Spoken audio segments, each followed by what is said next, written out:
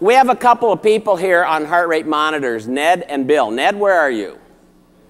Ned, what's your heart rate right now? Okay, come on up here a second. Bill, where are you? What's your heart rate? 96. Come on up. Come on down, as they say. Why don't you come over here, Ned? And Bill over. What is it now? 220. No, just joking. 124. 124. What's yours? 119. 119. So it's jumped 20 beats.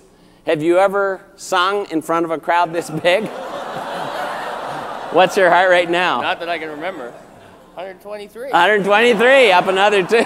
What's yours? 139. 139.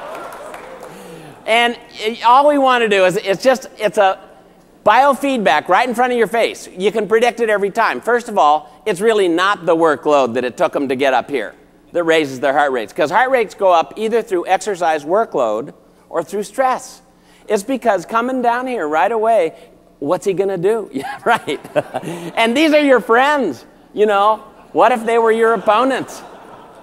Now, I want you to just totally relax, let your stomach hang out, and I want you to breathe in with me. 4 counts. Breathe in. 1, big breath. 2, 3, 4. Hold it. Now breathe out. Let it all out through your mouth. 1, 2, 3, 4. Huge breath in. Breathe in. 1, 2, 3.